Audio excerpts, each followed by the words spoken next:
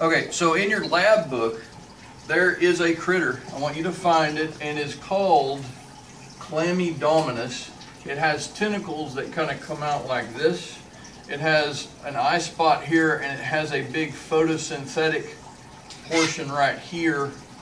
And I am proposing that, let me see if I can get this right. If I can get this right. I am proposing that this guy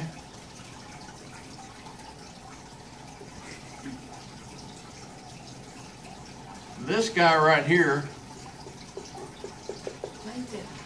okay, you and I call him Plankton,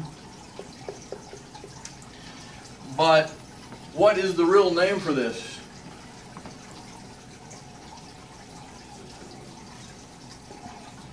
Everybody say Chlamydomonas.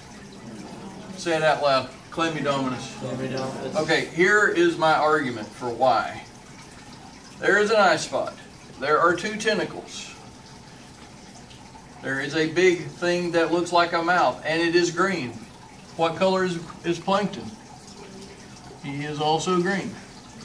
One of the drawbacks is that there is a problem with talking, and there is a problem with walking, and there is a problem of ownership of the chum bucket.